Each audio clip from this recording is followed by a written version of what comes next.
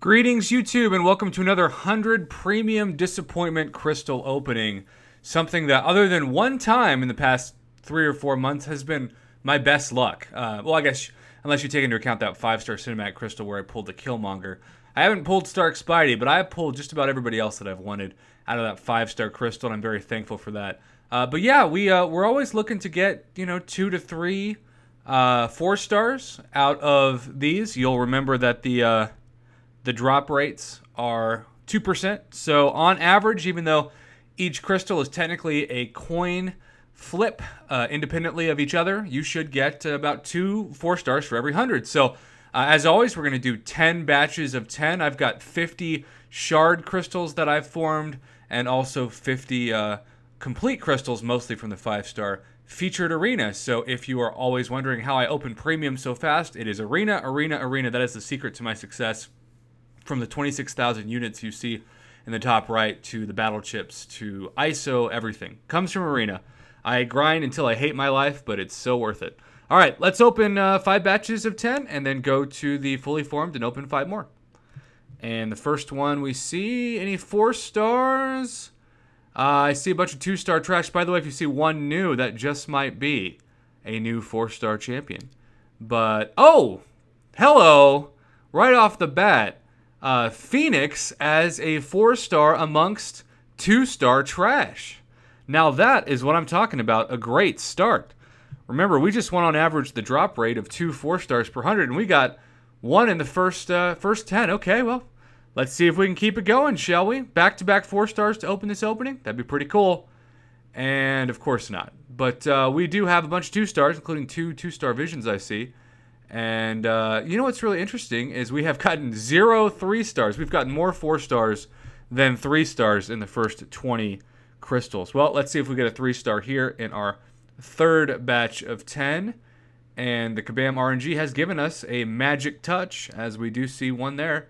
And also we have 20/20 vision. Well, that is 2 3 stars. That's, I think, about the drop rate. And 2 more rounds of 10. See what happens. 2-star trash floating the screen again. And there is our Black Panther, who also is a max sig. We have 2 4 stars in the first 40. That is about as good as we can see it. And wow, there's that max sig crystal as well. This is so fantastic. Well, we could get nothing in our next, 60 and still get the drop rate. But let's get greedy and see if we get another 4 star, shall we? And I see a couple of 3 stars, a Jane Foster and a Nebula, to be exact.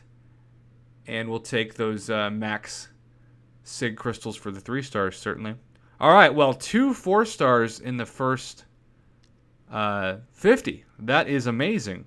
That would give us 4 4 stars at this rate if the 50 that we've saved here keep up. But one would think that would not be the case. But hey, there's only one way to find out. So let's pop these last 50 and see what happens.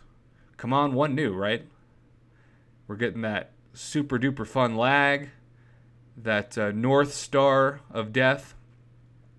Oh, good. We have problems connecting to the network. What I usually like to do in this case is wait about 10 seconds. Oh, there we go. And then reset the router, right? Okay, so bunch of 2-star trash, and this time there's no 4-star at the end, but we do have a 3-star dorm. So far, about what's to be expected. I hope this problems connecting to network goes away. All right, can we get a third 4-star? Yes, we can, and it is someone that you can be attracted to because it's Magneto. Very weird phrase, but you get what I'm saying. Third 4-star, more premium 4-star luck in 100. I have just been killing it with this opening. It has been by far the best series that I've done in terms of beating the RNG, besides getting not 1 but 2 1.5% RNG for that 4-star Korg. So, can we get a 4th? We already have gotten 1 more 4-star than the average 2 out of 100 RNG. So, let's see.